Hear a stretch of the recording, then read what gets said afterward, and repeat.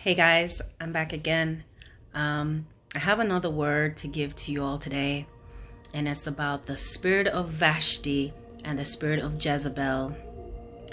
The spirit of Vashti and the spirit of Jezebel. Those of you that don't know, Vashti appears in the book of Esther, and she was a queen. And long story short, her husband called her out, the king called her out so that she could be, just so that the court could see her beauty. And she refused to go to her husband. And she did it in a way that publicly shamed the king. And so what ended up happening to Queen Vashti was that she was removed from her position. She was replaced. This was a decision that was made based on the fact that they felt that her actions would then become a trend with the other women within the courts as she opposed the king publicly.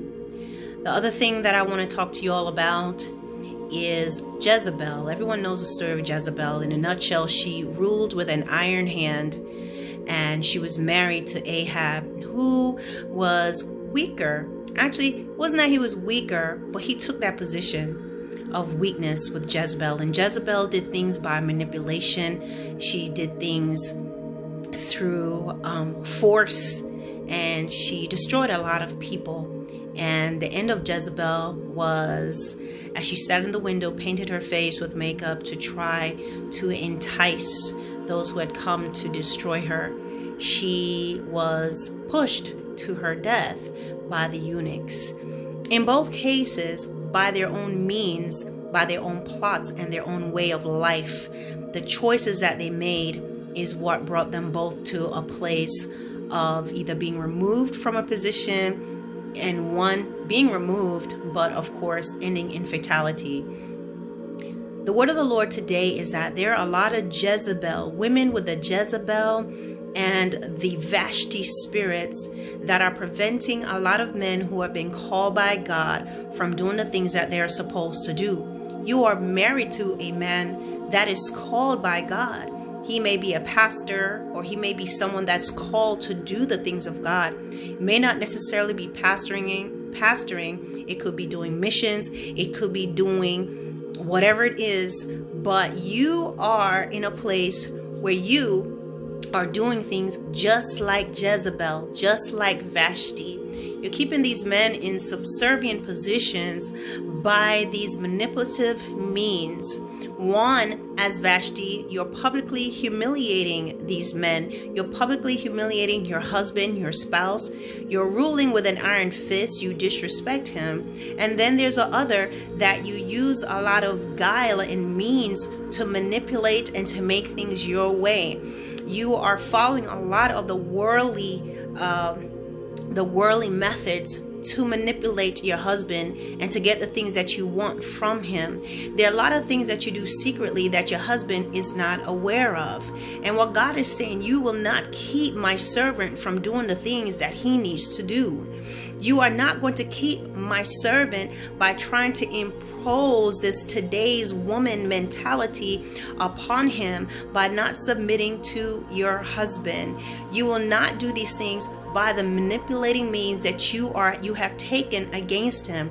There's some of you that you are doing things behind his back.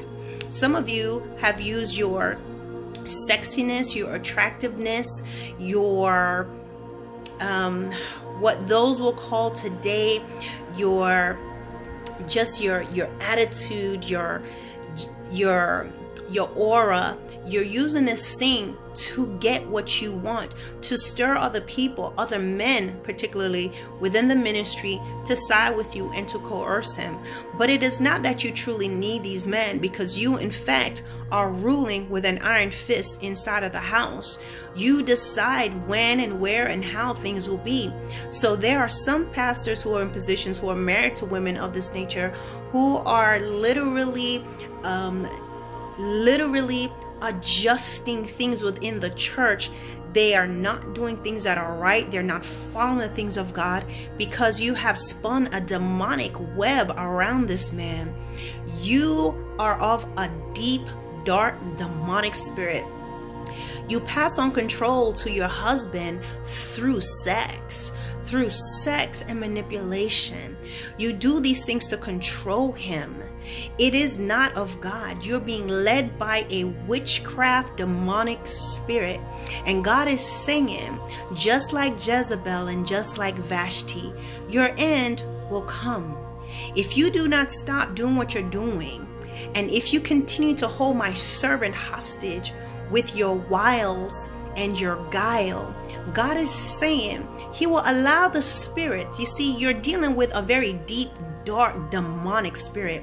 It may feel good to you to do what you're doing and to have this control, but those spirits that you're dealing with, they are extremely dark and dangerous. And because by the grace and mercy of God, and truly because of the covering of your husband, he has not allowed you to do certain, he has not allowed those spirits to take you. And he has been speaking to your heart, but some of you have gone too far. And what God is saying, because you are holding up my servant, you see, my servant will be accountable for his actions, but you are a part of the problem. So because of that, God is getting ready to take his hedge from off of you. And what you're going to find is a lot of these spirits that you are using to manipulate will turn on you and become a deep, dark, demonic prison in your life. Some of you will lose your mind. You will become insane. You will become depressed. Some of you, if you don't stop fooling with these spirits, these same spirits will, just like those wild pigs, when the demons entered into those wild pigs, they went and ran over the edge of a cliff. God is saying, if you don't stop, those spirits will take you to your own demise. They will let you do it with your own hands. You're messing with wicked spirits. You're messing with deep, dark, demonic spirits. A lot of you are doing things against your husband's will. A lot of you are doing things. You like to provoke your husband. You like to see him get mad at you as you go talk to somebody. You like to go against the will of your husband. You know he has concerns perhaps with a particular brother talking to you, a particular situation, people calling your cell phone and talking to you, and you are doing it anyway because you like to get a rise out of your husband. And what you do is you actually talk him down, and you're doing this in the presence of others.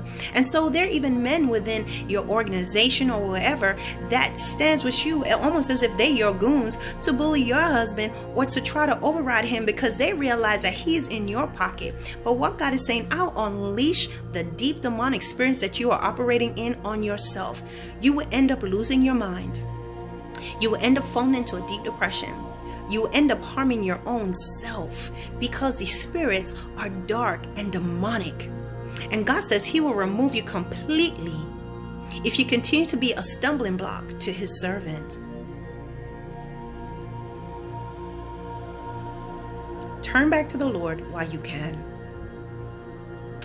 Turn back to the Lord before it's too late. The spirit of Jezebel, the spirit of Vashti, you're operating in those spirits. Those women had individual names, but the spirit behind both is the same. It's a witchcraft, sexual, immoral spirit.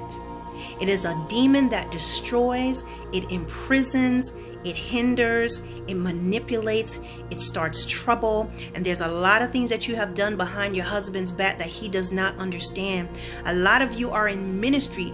You have done some under table, some backdoor things in that church to members, to people, and your husband don't even know why people have left. He doesn't know why this couple is no longer in the church. He doesn't know why he can't reach out to people. And I see some of you, when he wants to reach out, you tell him he shouldn't. You make him feel like you're going to take care of it because you don't want him to discover what you've done. But God says, I know what you've done, and that's what you need to worry about. I hear God saying, repent. Repent. Allow that man to be the covering. Allow him to be in the position that he needs to be. Release that man. Allow that man to walk into the service that I have called him to walk in. Because whether you agree or not, whether you repent or not, I'm going to put him in the place that he needs to be. All right, guys. I thank you for this word, Lord. I thank you for this word. I pray, oh God, that it will reach those it needs to reach. I pray that you will cover your servant as I have spoken this word. I come against every plot of Satan right now in the name of Jesus. I thank you, Lord, that those who may try to come at me one way will flee seven. I thank you, Father God, that you are in control of all things. And I thank you, oh God, that in all things you are being glorified. In Jesus' name. All right, guys, meditate on this. And if it's not for you, it's not for you. Because it's not for everybody. All right? Bye.